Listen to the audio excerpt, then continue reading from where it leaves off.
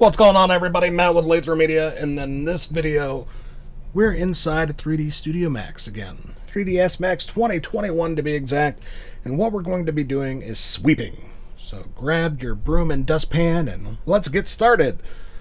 Now, just because of stupid COVID lockdown doesn't mean that you're going to actually be doing any sweeping.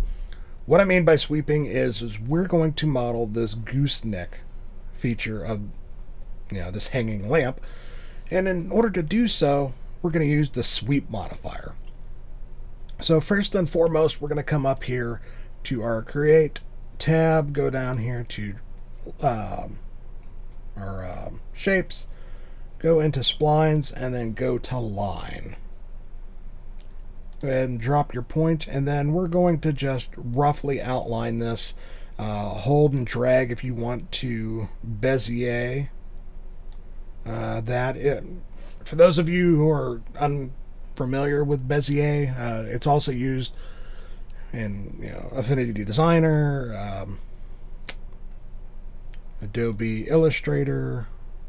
It's got some uses well in stuff like After Effects, but we're close enough to the general shape. We have to refine this a little bit, so we're going to come up here to our Modify tab, hit the little arrow next to Line, and click Vertex.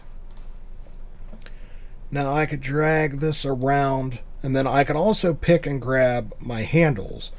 Now, just so you understand, generally when you pick and start dragging them, they're linked. So they do the same, like both sides will do the same thing.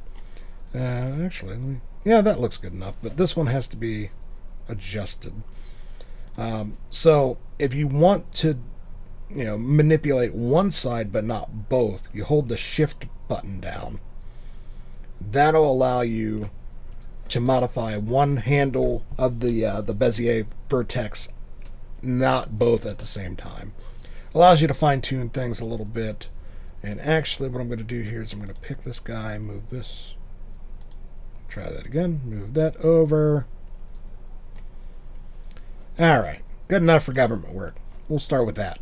So from here, it's actually not too hard. We're just going to go into, let's scroll down in our modifier list and go to Sweep.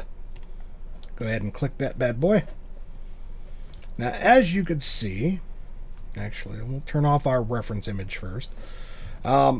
It starts off with your pre-built selection, or pre-built in section, sorry, and you can actually assign different shapes, which makes this good for doing tracking and whatnot, especially for those of you out there that are doing architectural modeling.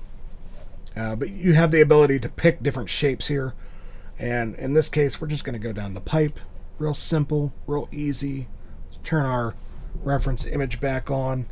As you can see, I mean, it's a little here in this corner, but what you can do is you can come back to your vertex points, play with these. I'm just going to do something extreme so you see that it updates, and just go back and forth, and there we go, back and forth, and get it to where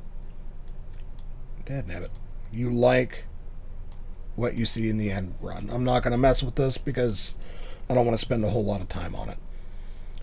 But you have some other things to play with as far as your parameters are concerned. You can have your radius here. In this case, it's 3" because I didn't bother scaling anything for this little mini tutorial. And then you also have your thickness. So obviously, thickness of the pipe, of the gauge of the pipe, and then how large of a pipe it acts. And then, yeah, that's pretty much about it. You can start plugging other things, there we go, along to go with it. But that's just a rough introduction to Sweep. If you have any questions, concerns, comments, feel free to drop them in the comment box below. Hopefully this helps somebody that's just getting into it, but you want the Reader's Digest version, you don't want the entire book, right? Or at least some of you out there are like that. I am kind of one of them. I like to learn as I go, but I need some direction. The rest I fill in along the way. But yeah, until next time, if you guys found this beneficial at all, hit the thumbs up button, and I'll catch you guys later.